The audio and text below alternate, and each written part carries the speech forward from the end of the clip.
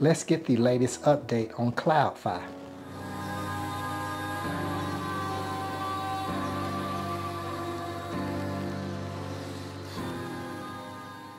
Hi everyone, it's Gerald Cannon and welcome back to the journey.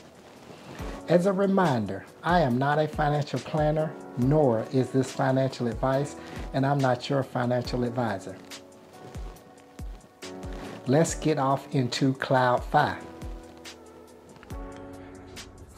Okay everyone, we are on our Exodus wallet getting ready to do our favorite activity, and that's take some profits from CLOUDFI. Last time we received some money, looks like was the 30th, 12 hours ago. We did a swap, and looks like some payments were received on the 29th. Let's bring up our CLOUDFI. There it is here. We have taken out 527. As a reminder, we took that out on the 28th. Let's go in and take 500 more. The minimum amount that can be taken out at a time is $10, of which we exceed that. So we will go ahead and do a withdrawal. Let's go over to withdraw funds. And I've already put in Trust Wallet and Exodus Wallet, but I'm going to put it in the Exodus Wallet. I'm going to type in 500. And then I'm going to hit submit, and then I'm going to bring up my Exodus wallet so we can watch that instant transaction take place. Okay, let's hit submit, bring up the Exodus wallet.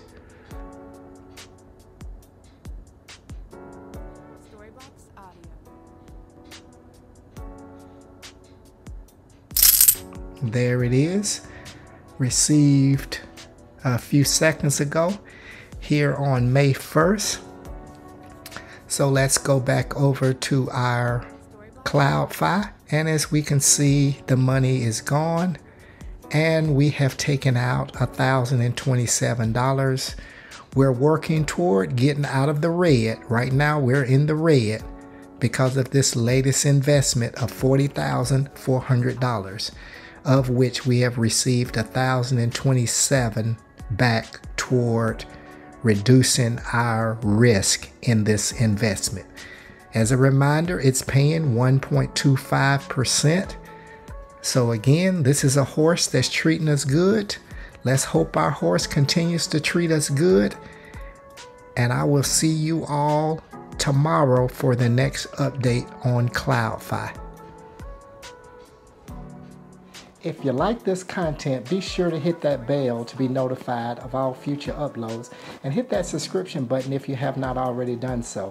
Be sure to give this video a thumbs up. I will link other videos at the end of this video, so be sure to watch to the end. I will always leave my links in the More area under the video. Make sure if you look at any of the programs that I am in, you do your due diligence and decide if you think those programs may work in your life.